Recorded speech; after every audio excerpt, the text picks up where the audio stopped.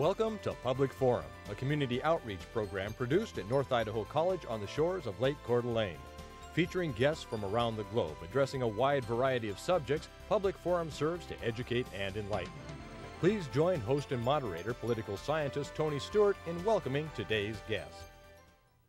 Welcome to our program. This is part 3 of a very long series titled Journey Through Time, Dialogue with Great Minds from History. We have scholars and highly qualified people that come on this program during this series to portray someone in history. And I welcome to the program today Frederick Douglass, who lived from 1818 to 1895. Mr. Douglass was born as a slave in a cabin in February 1818 on the eastern shore of Maryland. At age 20, he was able to escape from slavery and fled to New Bedford, Massachusetts. And he was taught by a very special person how to read and became a very famous lecturer for the Massachusetts Anti-Slavery Society. And he was a colleague of abolitionist William Lloyd Garrison. Mr. Douglass became an advisor to President Abraham Lincoln. He was a U.S. Marshal for the District of Columbia and was Minister General to the Republic of Haiti. Mr. Douglass, welcome to our time and the 21st century, and we're pleased that you're here to talk about your life. Thank you, sir. And I'm very pleased to have our panel, Janelle Burke, who's an attorney in the state of Idaho, and next to her is Erna Reinhardt, who is Director of Public Relations at North Idaho College, and Janelle will commence today's questioning. Welcome to our time, Mr. Douglass. You had a very interesting childhood. Can you please explain to our viewers what happened during your childhood and what impacts special people had on it? Oh, my first and earliest memories were the time I spent on the eastern shore in Talbot County with my paternal grandparents, Isaac and Betsy Bailey. Isaac was a free man. My grandmother was an enslaved woman.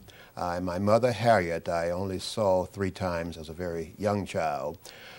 Growing up there, those first, I guess, 5 or 6 years, I had no indication that I did not belong to them until one day my grandmother said they were going to take me to some place called the Big House.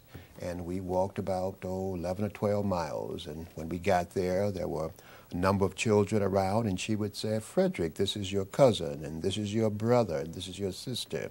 And as children are wont to do, we started to play, and maybe an hour or so later, one of the boys said, Fred, Grandma gone, Grandma gone.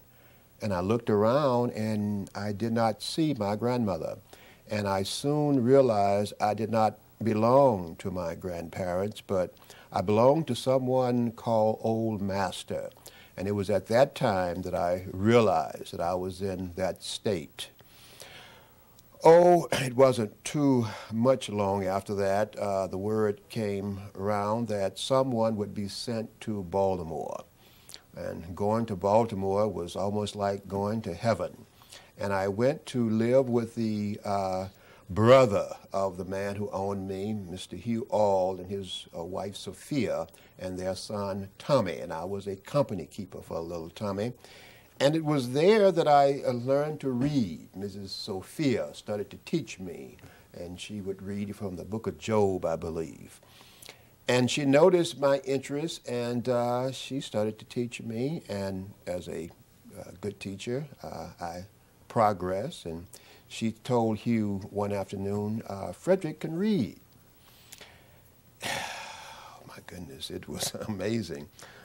He told her not only was that illegal woman, but it was immoral. And I think his words were something to the effect, if you give a nigger an inch, he'll take an L.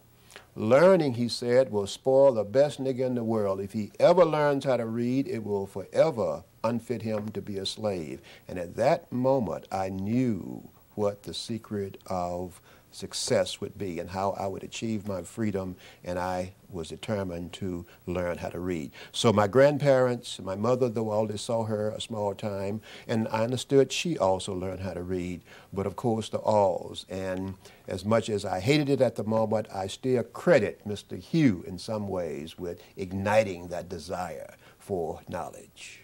Erna Reinhardt. Welcome to the show, Mr. Douglass. It's great to you. have you here.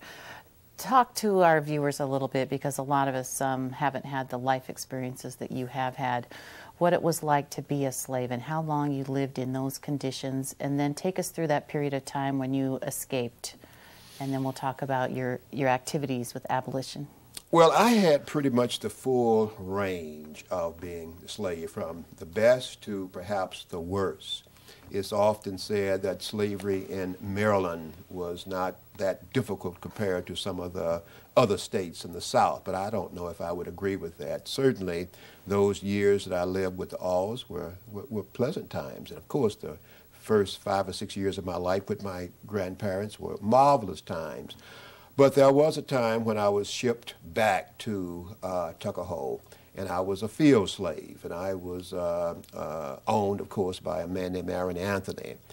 And I lived for a year as a hired-out slave to a man named Edward Covey. Covey was called a Negro breaker. And a young man, when he reaches a certain age, he starts to feel his manhood, and he seems as though he's not going to follow orders. You would be hired out. And it was the job of the slave breaker to break the spirit. And I must say, he pretty well broke my spirit. At one time, I thought about taking my own life. And I don't know exactly what happened, but it was one day I'd gone into the stable, and Mr. Covey came in. And as I said in my first narrative, I told you how one goes about making a slave, but let me tell you now how a slave is made a man. And we had a fight, and we fought for 2 hours. It was defensive on my part, but after that point, I was resolved that any man who tried to whip me might as well to kill me. And so though I was a slave no more in form, and was a slave in fact, but at that moment in 1837, I decided that I would seek my freedom. 3 September 1838, in accordance with that previous resolution, I jumped on board and exchanged my bondage for my freedom, came into New York. My intended wife, Anna Murray, free woman of color at that time, came up. We were married, and we went into New Bedford. So I had the full range. When I was living in Baltimore, that last part, I was a hired out slave, which meant that I pretty much was controlling my own time. I would work, and I would turn over the money to Mr. Auld, and he would give me a quarter or so. But the rest of the time, I would do what I wanted to do, and it was at that point I started to associate with a group of free Negroes. That was an organization called the East Baltimore Mental Improvement Association. Of course, it was not encouraged that someone in my state would associate it with free Negroes, but of course I could do what I wanted to do, and it was that and meeting my intended wife, Anna, that really, excuse me, that really made the difference, and I was able to escape in 1838. And how old were you then? That's a good question. As I've often said, slaves know about as much of their age as horses or cows know about theirs. Nearest I could figure, I must have been maybe 19. I think I was born somewhere 18, 17, but I'm not sure. So I was 18, 19, 20 years old by that time. Mm-hmm. As you became a free person and you did remarkable things, one of the things that you did, you became associated with the Massachusetts Anti-Slavery Society, and also developed a professional working relationship with William Lloyd Garrison. Share some with us about what, and you became a lecturer, and earlier today you lectured in your coming to our time in history with our students at North Idaho College. Such an eloquent presenter, such great both intellectual and spiritual presentation, also from the heart. Give us a little bit about that experience, how you got involved with the Anti-Slavery Society and also Mr. Garrison. Oh, one of the great fortunate periods of my time. After we moved to New Bedford, and New Bedford was a wonderful town. It was a place that really surrounded me and others of my state with love and support and affection, so I really felt free there, even though I was a fugitive. And I began to speak at some of the Negro churches there, and was somewhat controversial because some people thought that I should not, that it was a mark of shame. I didn't figure it was my shame. And Mr. Coffin told me, this was in August of '41, that there would be a meeting out on the island of Nantucket. And I went out, and while I was there, I first caught a glimpse of William Lloyd Garrison. And I was invited to share my story, and Mr. Garrison invited me to become a paid lecturer with the Massachusetts Abolitionist Society. And I stayed with that organization for several years. I left New Bedford and moved to Lynn, and in 1848 we moved to Rochester, New York. And then I began to have certain differences with William about philosophy and a way to proceed, and we eventually broke politically. And we're going to get into that. I found that just fascinating and learning that about your life. But when you were with the Anti-Slavery Society, you spoke throughout the northern part of the United States. Where areas did you address?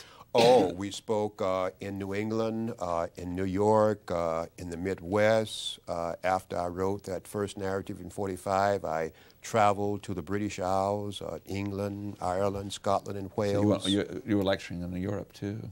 Yes, I was. I was a representative, of course, of the American Anti-Slavery Society. Right. That was the British Anti-Slavery Society, and we were making our claims to be the foremost society. And there was some, William and certainly my friend Wendell Phillips, thought that my life was in danger because when I wrote that autobiography, I was shipped over there as a form of protection, as a matter of fact. You know, the British, it's my understanding, abolished slavery around 1830. So when you were there, there must have been a lot of encouragement for you, and you must have learned a lot that you could bring back to this country as an example of ending slavery. Well, I did, of course, and of course I was still under the influence of Garrison. I came back with the idea of reason. Certainly came back with the idea that the churches were not doing what they thought they should be doing. As a matter of fact, there was a campaign with the Scottish Church to send back the money, because how can you call yourself a child of Christ and support this institution? And the Southern Church was not the Church of Christ, but it was the Church of the devil. And so we had ideas about that. It was at that point I began to think seriously about other issues like temperance, and I took the Temperance Pledge, and I saw other great speakers there. I also saw life in a comparative perspective. I mean, as I've often said, the British, though they treated me quite well, they also had their niggers. They were called Irish. And some people over there live in many ways much worse than some of the slaves did. So I began to see this situation in a much wider perspective and to see how we have to cooperate, but at the same time to see how one group of people would take advantage economically, psychologically of another group of people regardless of one's color. So I began to see things in a much more comparative perspective while I was over there, and began to feel my own growing influence as a result of interacting with the British folk. Thank you. Janelle Burke. You led an interesting life, as we've said before. You had some views as well as on the whole issue of women and what the role of women should be. Can you share that with our viewers, please? Oh, indeed. It was, July of '48. I got a message from my dear friend Elizabeth Cady Stanton that there would be a meeting at Seneca Falls, New York. So I left Rochester to cover that meeting as a journalist. And Elizabeth did something that no one would agree to, very few people. She read her declarations of sentiment, which said that women should have all the rights as men, including the right to vote.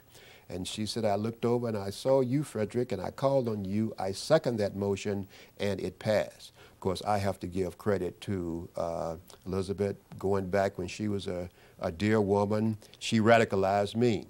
I had the same opinion as most men. I thought that the proper sphere for a woman was in the domestic arena, and each time I would cite an example as to why women should not be in the public area, she'd cut me to the quick.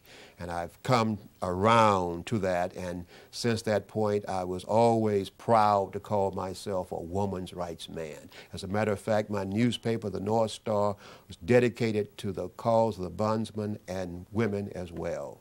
And did you know Sojourner Truth? Oh, indeed, I know and knew Sojourner Truth. We've had our differences. In 1870, when I thought that the 15th Amendment should be the amendment to give black men the right to vote, I said, this is the black man's hour. Sojourner thought it should be universal franchise to give women the right to vote. She once posed the question in public, Frederick, is God dead? I said, well, I don't think so, Sojourner, but she challenged me, yes, yes. Erna Reinhardt. You spoke a little bit earlier about your relationship with William Lloyd Garrison, and he was your mentor for many, many years. But then the two of you went down different paths. Mm-hmm. Talk to us about the differences, what he believed in and what you believed in, and those differences. Well, there were several principles that all Garrisonians agreed to. One was the Constitution was a pro-slavery document, and therefore one should not be engaged in organized politics and a government organized under that Constitution. Two, that the church was a pro-slavery institution. And three, that moral suasion should be the strongest method that one should go about to overthrow the system.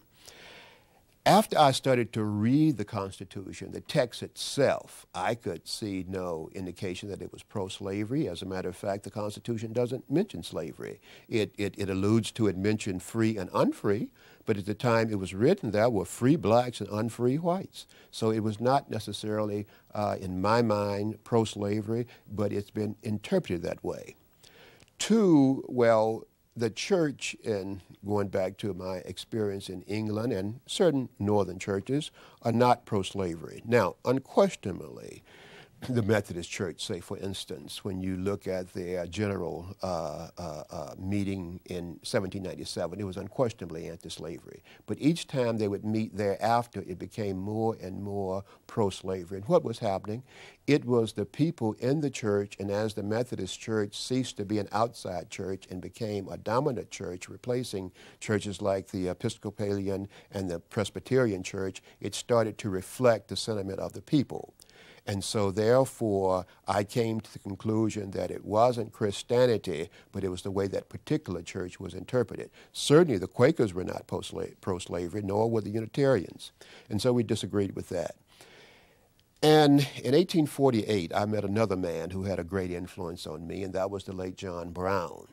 And John convinced me, and certainly when the Fugitive Slave Bill passed in 1850, it would take something much stronger than moral suasion. If it took something stronger than moral suasion to free this country from the British, King George didn't listen to moral suasion. And the war thereafter, it was something longer and stronger than moral suasion. The Mexican War, longer than moral suasion. The American way is that if you are a man, you fight for your freedom. And so therefore, when the War of the Rebellion was declared and I had the opportunity to recruit for black men to fight for our freedom, I did so.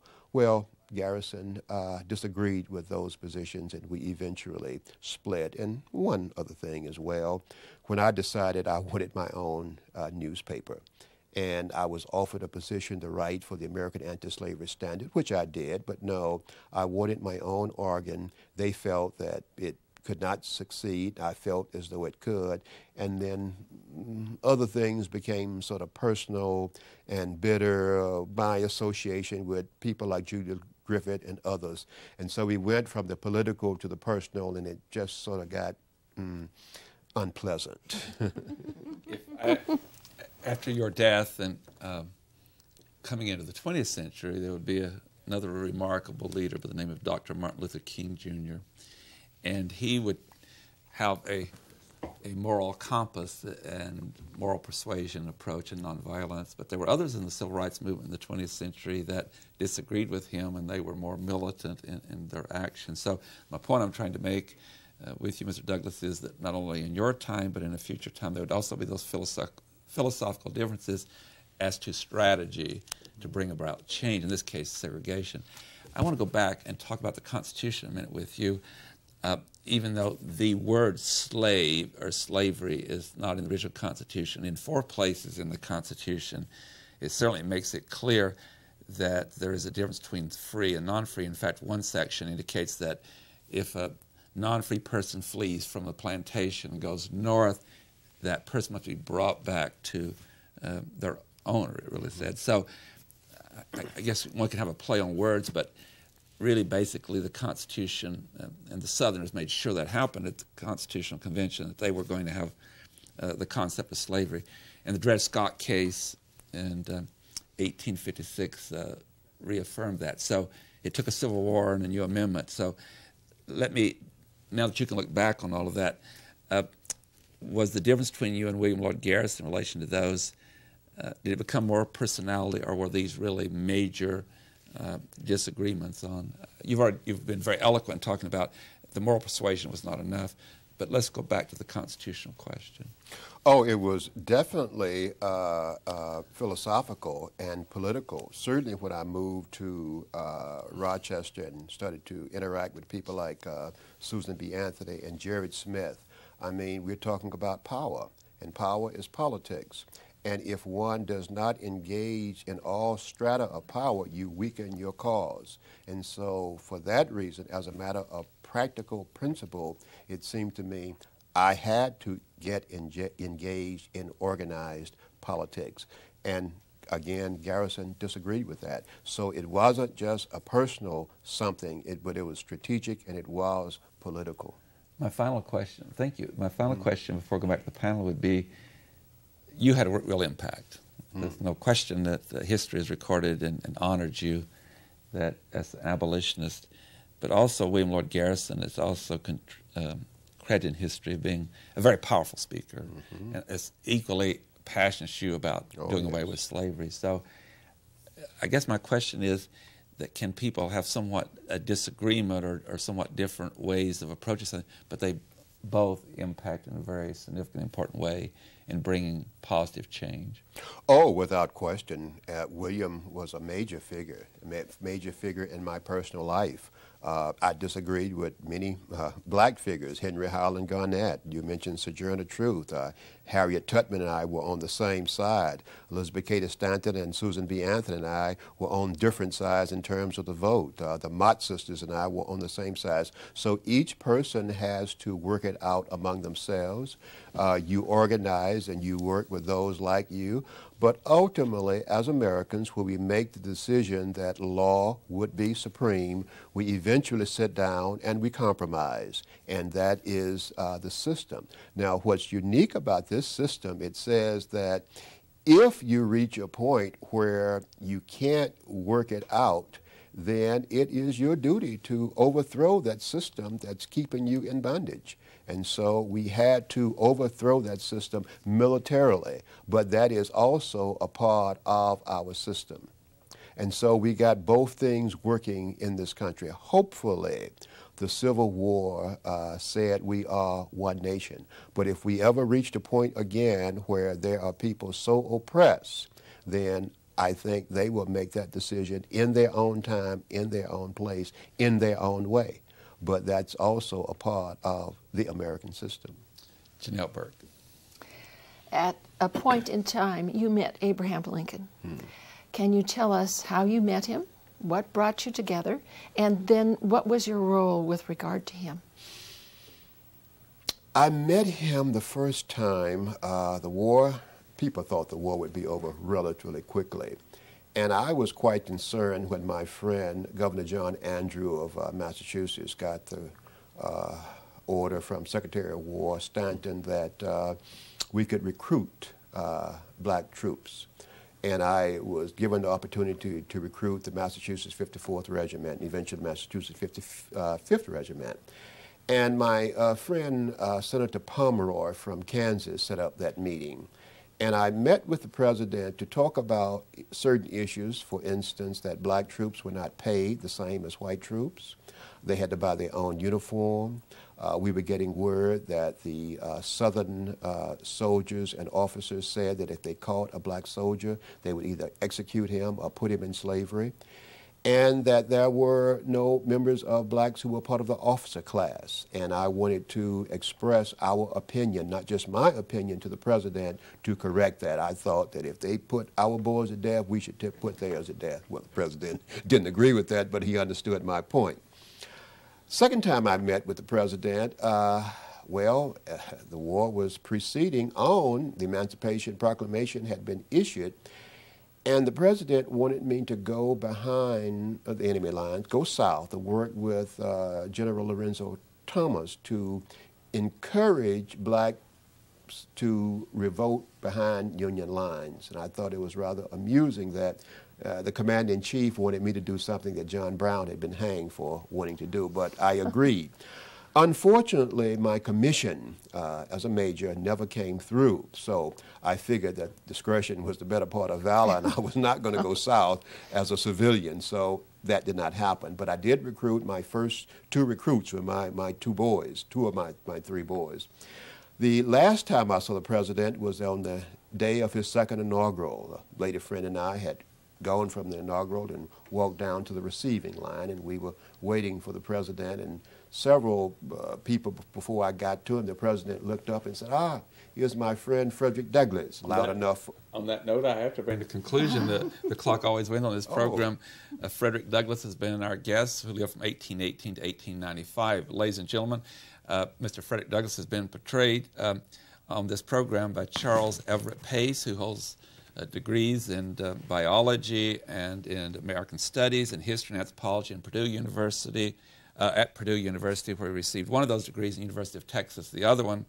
And he's taught at the University of Nebraska, in Lincoln, at Purdue University, and at Central College in Kentucky. He's a remarkable scholar, and I'm sure that you agree with us that it's been a marvelous journey through time today, dealing with the life of Frederick Douglass, who was a remarkable, influential person in the abolitionist movement that succeeded with through the Civil War of abolishing slavery and the addition of the 13th, 14th, and 15th Amendments to the Constitution. Again, I would like to say in character, Mr. Frederick Douglass, thank you for being with us and coming to our time to interview on this journey through time. Ladies and gentlemen, we'll be with you again next week in Part 4 on our journey through time. Until then, please have a good week. I am Tony Stewart. Recorded on the campus of North Idaho College, Public Forum is the longest-running in-house college production on PBS. Each episode is pre-recorded live and is an educational outreach from North Idaho College. Please join us at this same time next week for another edition of Public Forum on this public television station.